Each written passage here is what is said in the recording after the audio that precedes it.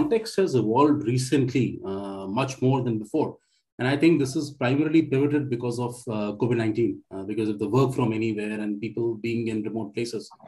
So I think historically, as we would have known of defense to always be whether defense in depth and perimeter security being one of the key elements of the defense in depth, which has now rapidly gone away, as Kashyap and Suresh and everybody also pointed out rightfully.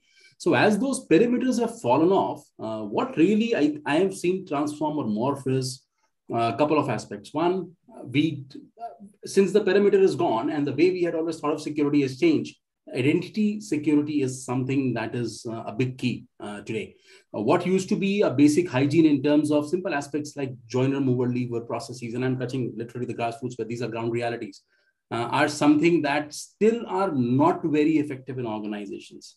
Hence, if we continue thinking of everything from a compliance approach where we are trying to trust but verify, those approaches are not working anymore. What that trust and verify has changed into is trust, but always verify, which is what the grassroots of zero trust really is. Whether it's the identity, whether it's the device, whether it's the data itself. We heard people talk about the workloads, the containerization, the move to the cloud, and again, combining that with the infra or the network. So I think the big morph has definitely been in the recent past, primary driver being remote working. And then a couple of elements that I would also bring to the table is think of aspects like data sovereignty.